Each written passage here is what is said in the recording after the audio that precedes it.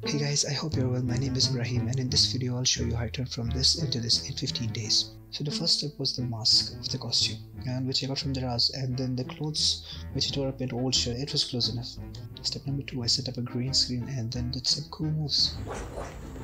After removing the green screen, I exported the video as a PNG sequence and then imported a single frame into After Effects, into Photoshop. And then I tried to make it look a little less like cheap cosplay, and then I did same for the others.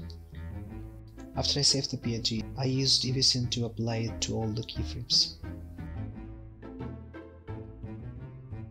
After that, I hopped back into After Effects and I did a transition between the cheap cosplay and the little less cheap cosplay.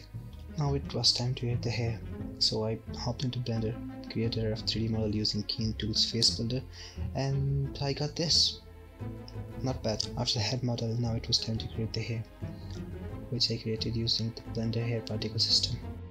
I created 3 particle systems, one for the long hair, one for the small strands, and one for the long strands, as it is hard to style it in one hair particle system. After styling the hair, it was time to animate it using the wing force. I added a few keyframes and then I hopped into the graph editor and added a noise modifier to throw in some variation. And here's how the hair turned out. And if you want to animate the hair like this growing, just go to your particle system and animate the length from here. Start from 0 and go to 1. I imported the rendered hair into After Effects and then I dragged it onto my head. I wasn't moving my head that much on purpose because I didn't want to 3D drag the hair onto my head, which would be a pain in the butt.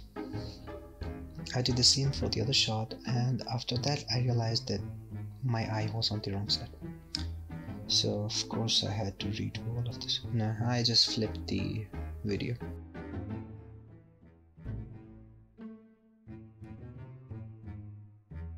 For the 3D model, I downloaded a 3D body and I just replaced the head with my head.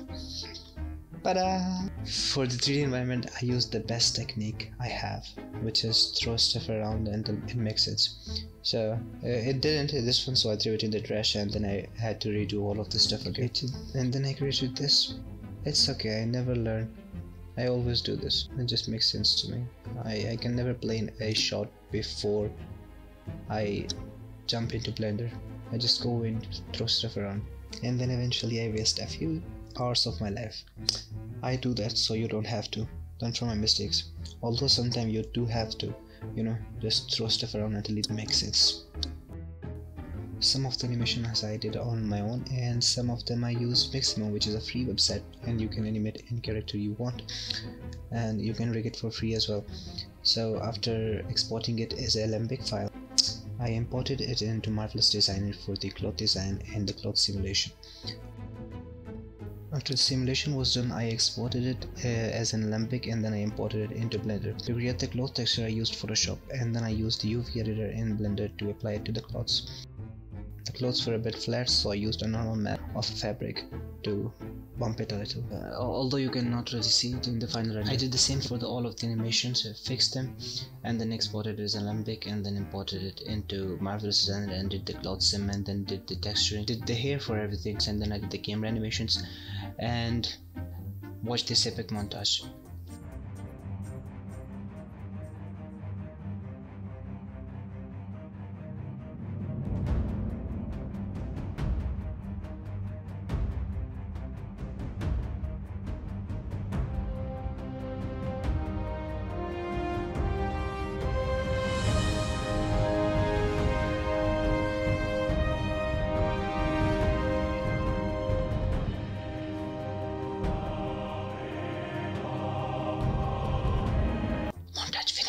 There's a big problem with rendering volumetrics in cycles. As you can see here, if I zoom in, there's just too much noise and all the detail is lost.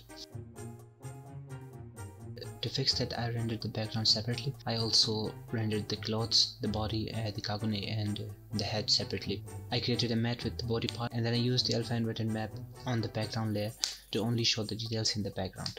After that, I popped my head onto this VFX shot and this was it for this shot. So after rendering everything, I used the same method to composite everything in After Effects and spice it up a little bit. So after the VFX compositing, it was time for the sound design and music.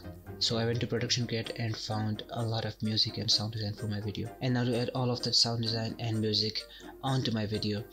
After doing all of the sound design, and now we are done. Finished. Ta-da! Before you watch the final video, consider subscribing, as this video took a lot of time and I would love to make more videos for you guys. Thank you so much, and here's the final video. 次は